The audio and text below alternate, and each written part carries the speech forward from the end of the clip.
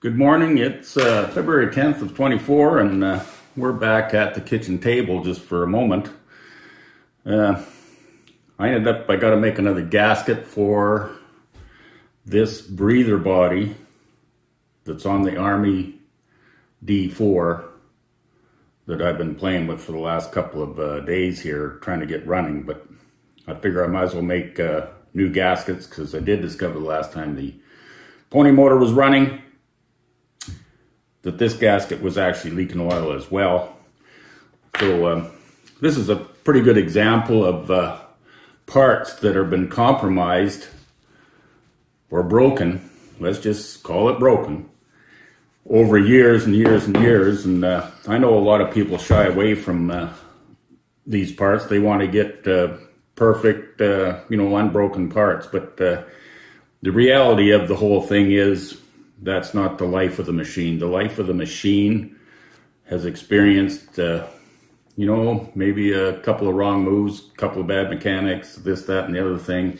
Broke the tabs off for the bolts here to hold this part down, and you'll find that across many old machines. I'm not opposed to using these parts again. This one has been really nicely repaired, not by me, otherwise it'd be falling apart already. But anyway, it's been repaired. The gasket face is nice and smooth and machined down, filed, or whatever they did. The edges where it's been brazed, not so much, but that's not important. The important part is it's nice where the bolts go through, gasket is machined, and this part will work just as well as the original unbroken piece. And I'm all for the story that goes along with it. But anyway, this is a little short video of how I go about making gaskets, the smaller gaskets, for example, and as in this case. I'm going to use just a cork material. It's not really the easiest to work with, but it's what I got. Again, part of the story. You're using what you got at the time. First thing I do is I'll select the area on the gas material, and I will make the holes first on the gasket, and next I will identify where this hole has to be cut in the gasket, and I will cut that hole out in the gasket. And the very last thing you want to do is cut the outside edges. And the reason for that is if you cut the edges first, it's a lot easier to handle, guaranteed. But you've narrowed out the spaces here, so when you do cut out your holes, and I use one of these little hole punches. They're quite well suited for the job.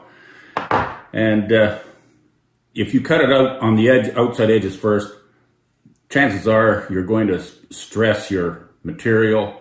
Cork is pretty forgiving, but the paper gaskets, you'll likely end up bursting it apart at the narrow parts. So anyway, I'm just going to go ahead and make a gasket. I'm going to make a couple of gaskets, but I'm going to make a gasket, and I'm just going to go ahead and put it on time-lapse. I'm going to try that out, so you can just try to follow along on that. Okay, we'll come back on the other side.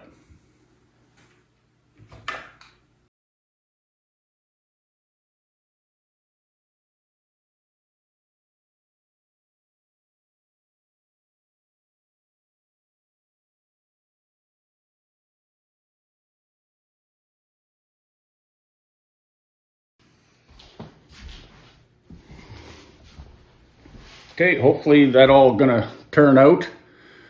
I made actually two gaskets, and this one here, it doesn't look too concentric, but that's the shape of the repaired body as I dealt with it.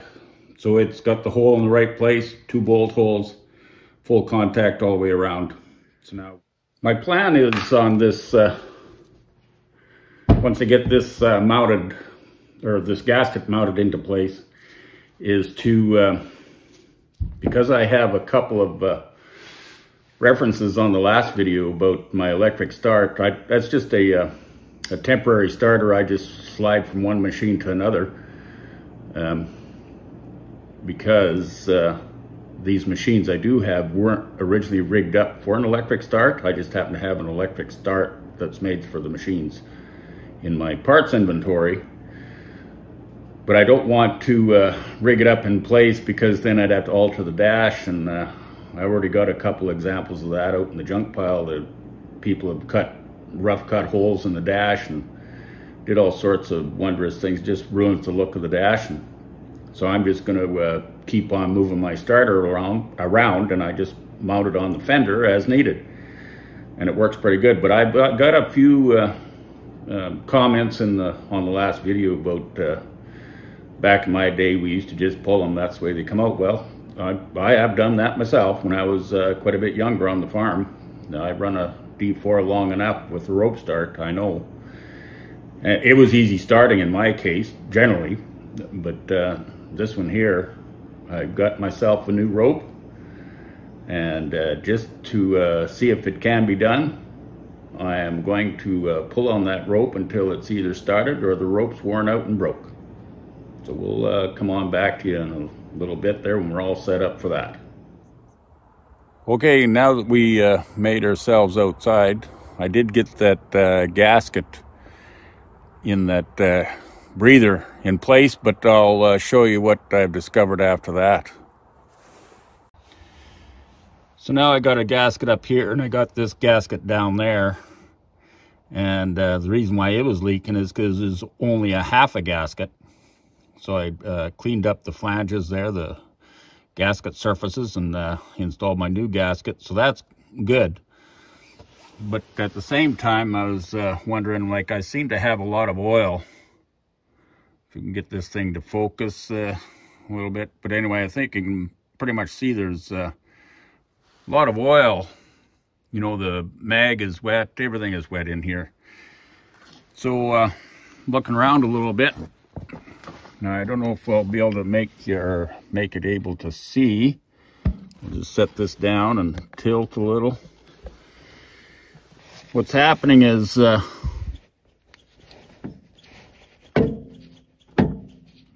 think you can hear and see that. That's probably a good 1/4 inch of end play. I think that's too much end play in anybody's book. Anyway, while I've fixed the gasket there, I did put a little, you know, maybe half a cupful of ATF into the crankcase, just to clean it up when we get it started. It will start one way or another. It's either going to start with the rope, or it's going to start with the electric. But, you know, let's just take a look here on the dipstick. Yeah, it's pretty thin. I'm going to end up, after we're done playing with this thing today with the rope, we're going to be dumping that oil. I figure I'll just leave it on regular recording and try that. Who knows? Might get lucky. But if it's going to be a long-term thing, I'll just put it on time lapse.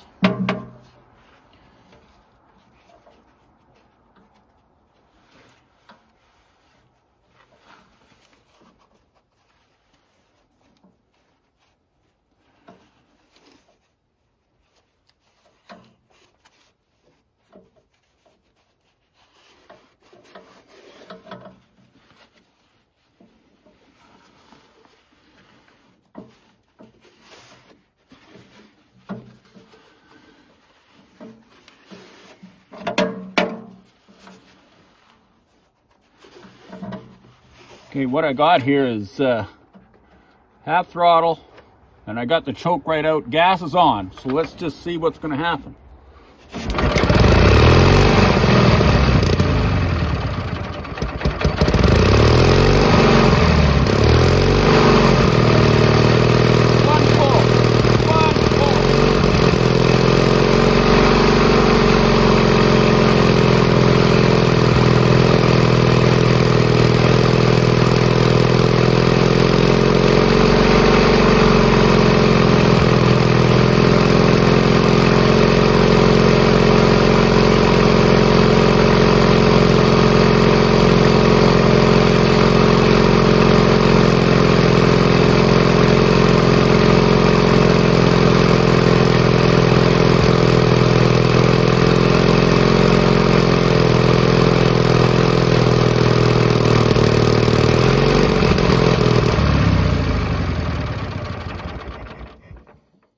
Well, that is totally amazing. Never in 100 years I would have thought that that would have happened. That reminds me of back in the day when I was on the farm.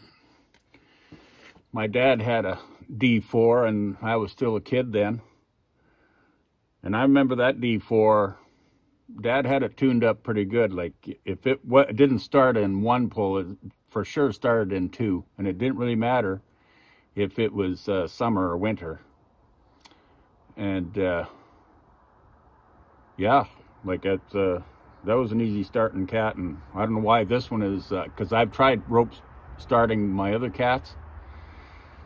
No, that's a workout. But this here, it's going to be a awesome machine here if it just one pulls to start. But anyway, this I think you can see that in the picture or the video. That flywheel travels back and forth.